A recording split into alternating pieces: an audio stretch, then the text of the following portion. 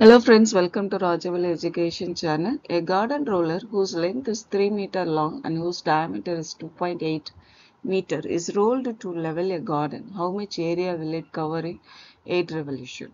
The garden roller is in the shape of cylinder.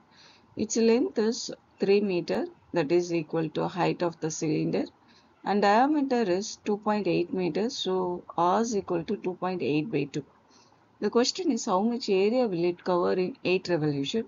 So first we have to find out area for 1 revolution of the cylinder is equal to CSA of the cylinder. CSA of cylinder is equal to 2 pi r h. Substituting pi r and h values and simplifying these values, we will get 26.4 meters square. This is the area of one revolution of the cylinder, but we have to calculate for 8 revolution. So multiplying this value by 8, we will get 211.2 meters square. This is the answer.